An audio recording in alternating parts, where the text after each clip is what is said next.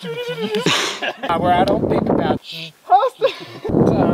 does. That was a good one.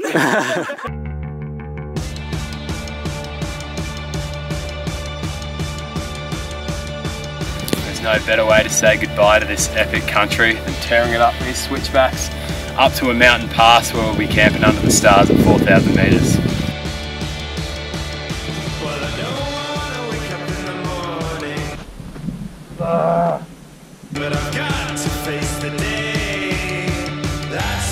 Here's our bananas.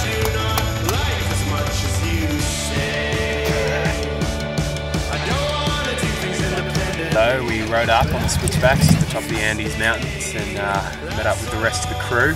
Let me introduce you to them.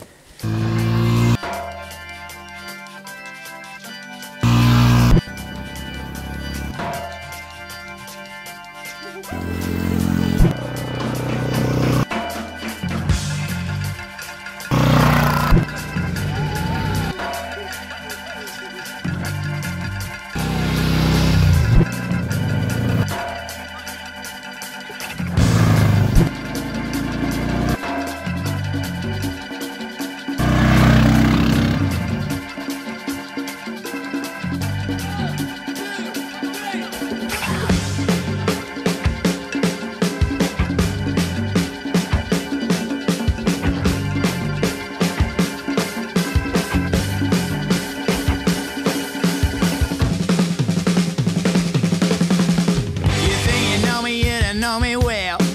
I'm doing so much better by myself. I'm smoking reefer like it's gasoline.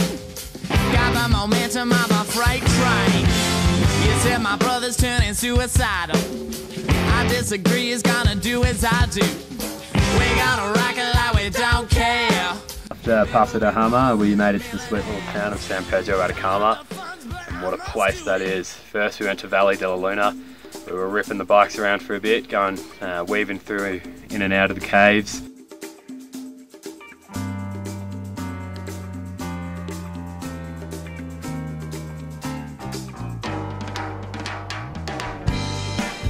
Checking out the unreal geography that place provides. Welcome to the JLT series, one of Atacama Lawn Bowls. Of course, we have Scott with a perfect roll. Fuck yeah, good. A couple of days later, and thank you Ezra for the recommendations, we went out to Dos Hoyos. It was in the middle of the San Pedro Atacama Salar and the salt flats. There's these two big lagunas and we had them all to ourselves for the whole day.